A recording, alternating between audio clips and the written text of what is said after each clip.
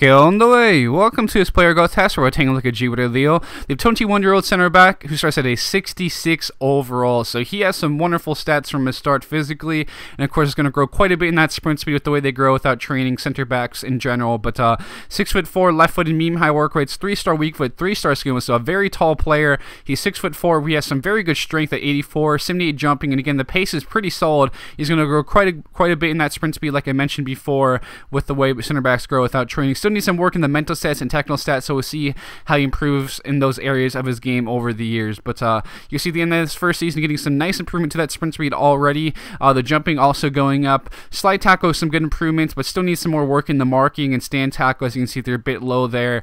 But I think he's going to be kind of one of those center backs that you definitely want to kind of manually control more, so you can chase down the attacking players with the ball, push him off of the ball with that strength. And of course, he's going to have some amazing speed at the end of this video. You can see an +8 up to 86 sprint speed at age 24 with 89 strength. Some ridiculous physical growth.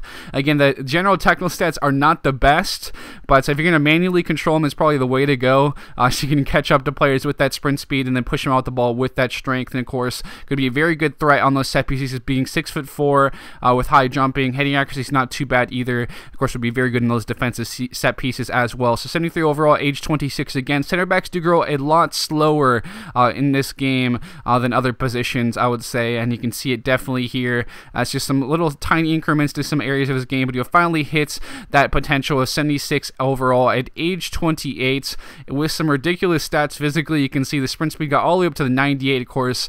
That's probably one of the biggest improvements over the years, wasn't the sprint speed. Jumping went up quite a bit along with the strength.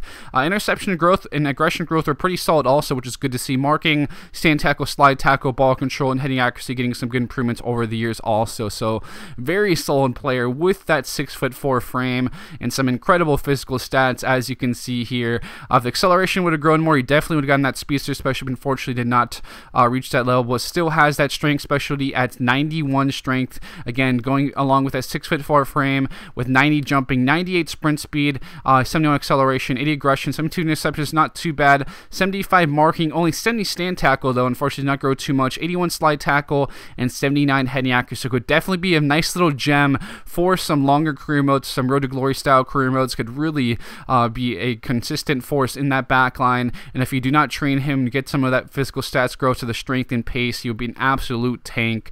So I definitely would take a look at him again if you're doing a longer Road to Glory style career mode. He would be an absolute beast for you. With that, guys, thanks for tuning in. I'll be signing out now, and I'll catch you guys later.